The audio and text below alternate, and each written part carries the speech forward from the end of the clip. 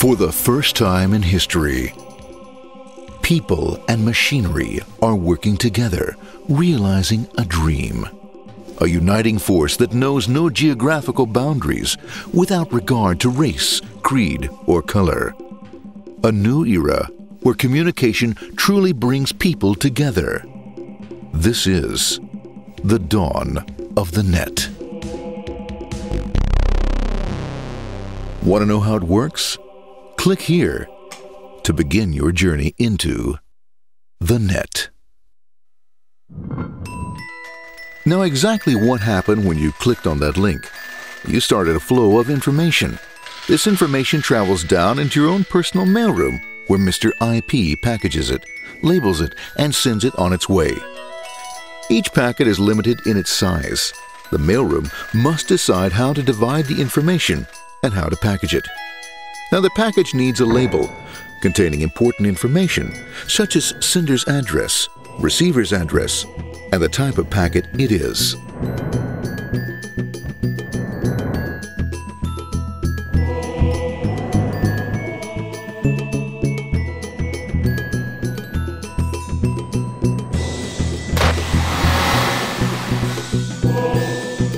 Because this particular packet is going out onto the internet, it also gets an address for the proxy server, which has a special function, as we'll see later. The packet is now launched onto your local area network, or LAN.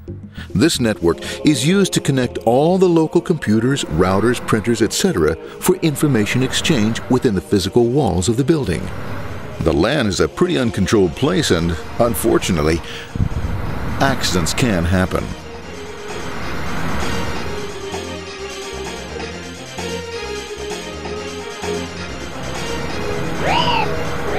The highway of the LAN is packed with all types of information. These are IP packets, Novell packets, Apple Talk packets. They're going against traffic, as usual. The local router reads the address and, if necessary, lifts the packet onto another network.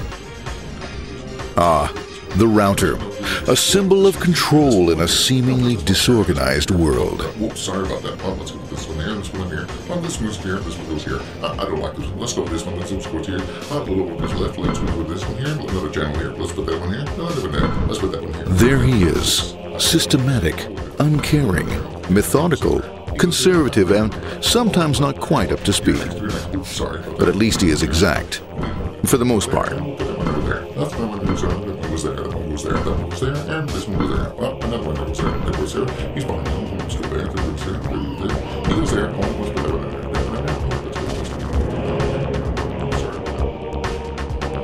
there. As the packets leave the router, they make their way into the corporate intranet and head for the router switch. A bit more efficient than the router switch plays fast and loose with IP packets, deftly routing them along their way.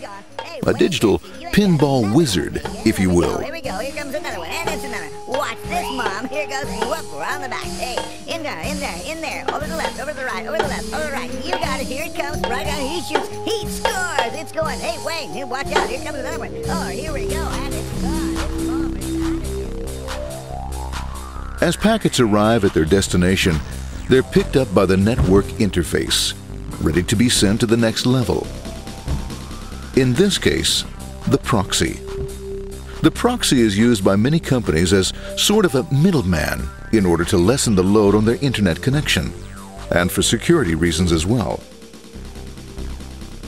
As you can see, the packets are all of various sizes, depending upon their content.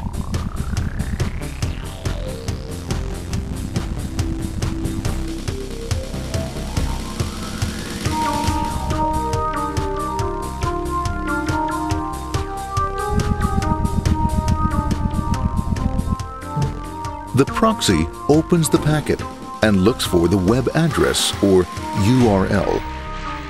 Depending upon whether the address is acceptable, the packet is sent onto the internet.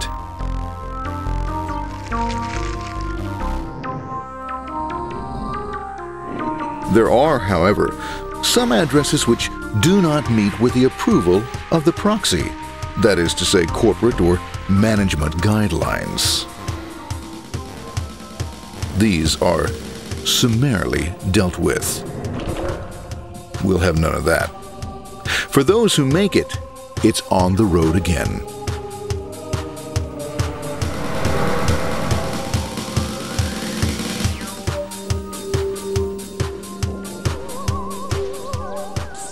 Next up, the firewall. The corporate firewall serves two purposes. It prevents some rather nasty things from the internet from coming into the intranet, and it can also prevent sensitive corporate information from being sent out onto the internet. Once through the firewall, a router picks up the packet and places it onto a much narrower road, or bandwidth, as we say. Obviously, the road is not broad enough to take them all. Now you might wonder what happens to all those packets which don't make it along the way. Well, when Mr. IP doesn't receive an acknowledgement that a packet has been received in due time, he simply sends a replacement packet. We are now ready to enter the world of the Internet.